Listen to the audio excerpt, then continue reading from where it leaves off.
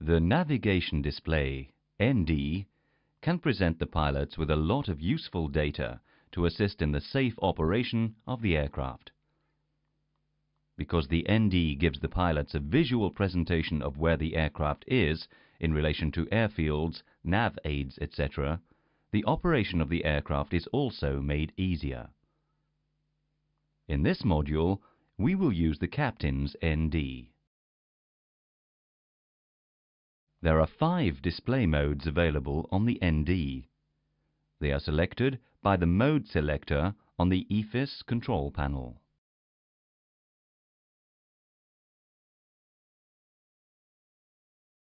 There are 3 basic navigation display modes, which display in the background a 360-degree compass rose. Note, for training purposes, the other information has been dimmed. A 90-degree segment arc, a map plan with the north at the top. Before moving on to look at the individual modes, let's quickly look at some common information. The ground speed GS and the true airspeed TAS are permanently displayed on the top left corner.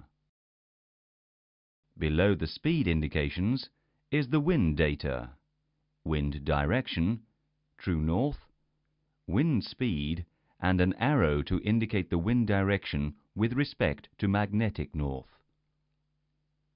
Here, wind from 60 degrees at 52 knots. The aircraft magnetic heading is given by a fixed yellow lubber line against the moving compass rose. The selected heading or track, if bird is selected on, is shown by a blue triangle or blue numbers, if out of display range. This is similar to the PFD. Actual track is depicted by a green track diamond. Range marks are displayed by white dotted lines, while range values are depicted in blue. The display range can be adjusted using the range selector. Select 320-mile range. You can now see more of your flight plan and that the range values have changed accordingly. Let's study the ND individual modes. The ROSE ILS mode is a raw data mode, providing standard localizer and glide slope deviation bars. Other information is displayed to assist you.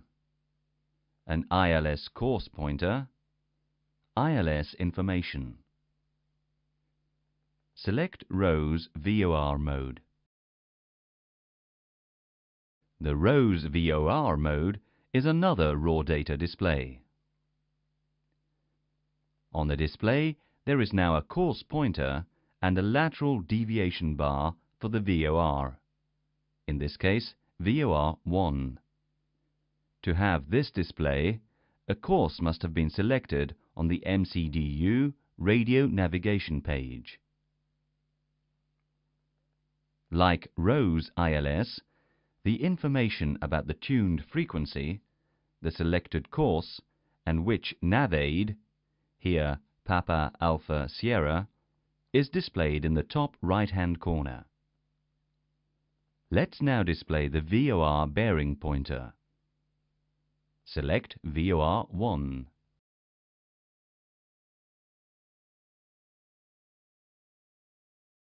No, click on ADF VOR Selector 1.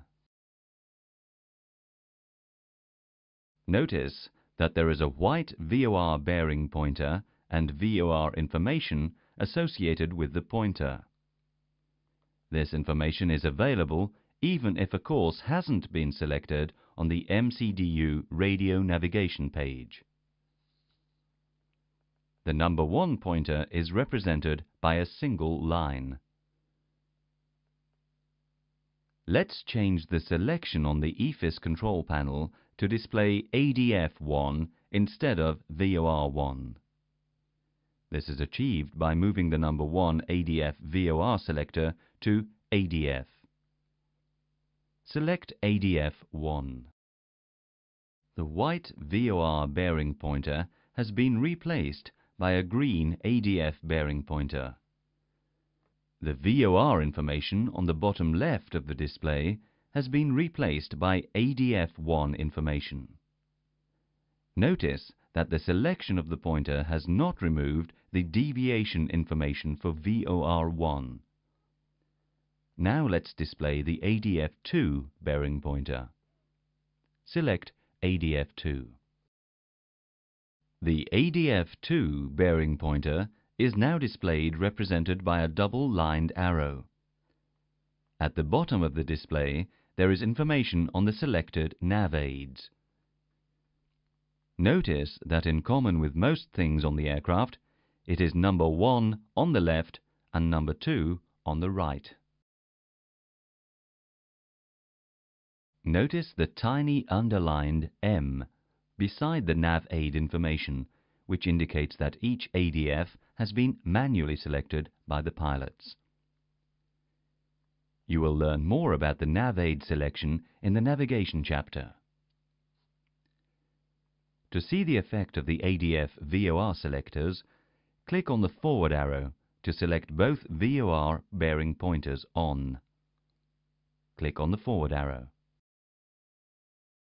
The two white VOR bearing pointers are now visible. You have seen the two raw data displays. Now let's look at the ROSE navigation display. What is now on display is a map view of the area surrounding the aircraft. On the EFIS control panel, the range selector is set at 80 miles, which is the distance from the bottom to the top of the compass rose. The green line represents the flight plan that is programmed in the FMGS. This will be discussed in the autoflight modules.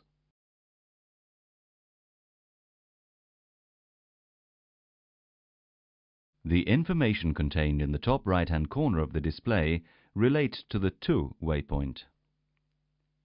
In this example, the to waypoint is Papa Alpha Sierra. The information is track 2 waypoint, distance to go, ETA, estimated time of arrival at waypoint. The normal mode for the cruise phase is the arc mode. Click on the forward arrow to select the arc mode and a range of 160 nautical miles. Using the push buttons at the top of the EFIS control panel, additional information can be displayed. For example, airports that are in the displayed range. Select Airport. A green light illuminates in the push button. On the display, the airports contained in the aircraft's database and within the area are shown. This is a useful feature when considering diversions. Select Non-Directional Beacon. All the non-directional beacons contained in the database and within the display range are shown. Select VOR DME. All the VOR beacons contained in the database and within the display range are shown. Select Waypoint. The display has started to become very cluttered now that all the waypoints are shown. Select 40 nautical miles. As you can see, the display is a little less cluttered. Now let's look at the final display mode. Select Plan mode. In this mode, the flight plan legs are shown on a true north orientated map. The center of the display is a waypoint. the aircraft is displayed in relation to the waypoint. In the example shown, the display is centered on waypoint Papa Alpha Sierra, and the aircraft is heading towards that waypoint. Deselect waypoint.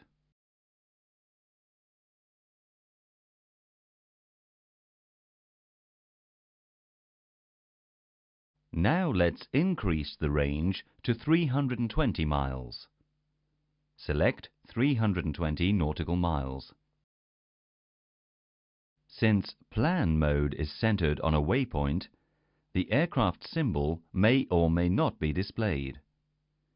To demonstrate this, we have shifted the display for you and centered it on the waypoint Golf Echo November. Notice that the aircraft symbol has moved towards the top of the display. In this module, we have introduced you to the display modes available and some of the indications on the ND.